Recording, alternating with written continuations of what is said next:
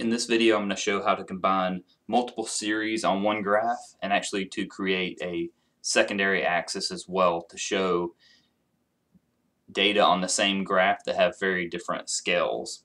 So what we have here is some data from one school, 6th through 12th grade.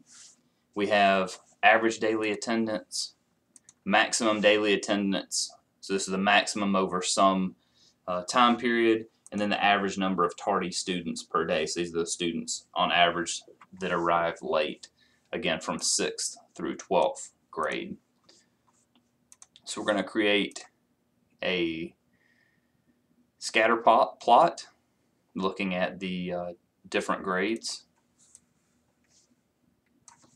and we're going to select our data. So click on the select data button, and to add multiple series we're going to use the add button in our select data source window, and our first one is going to be the average daily attendance, and we can type that in, or a lot of times what I prefer to do is just to select the cell where we have the information typed.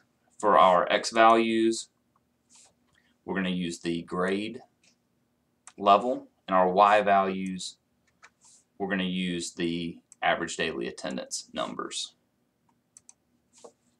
So as our first one, we're going to add the second one, which is going to be the maximum daily attendance. For our X value, it's going to be the grade again. Our Y value are going to be the actual numbers of students. And then our last series is our average number of tardy students per day.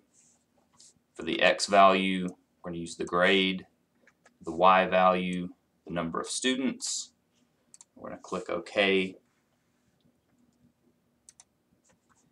And one thing we'll notice about this graph is that we have two series that are very close in values, and then our third, the number of tardy students, because the number is much lower, is at the very bottom of our Y scale.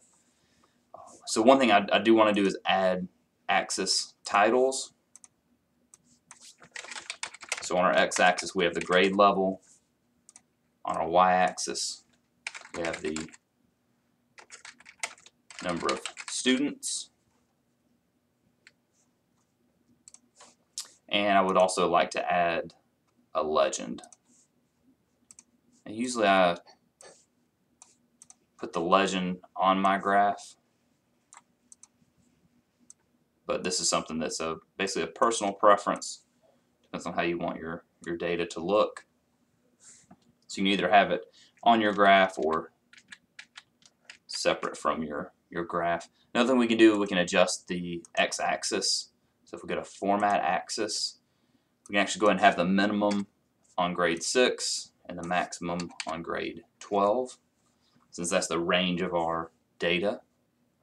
And so that's how we put multiple series on one graph. And to me, it's very important that we have labels and axis titles so that we can see what the we understand what data are presented in the graph.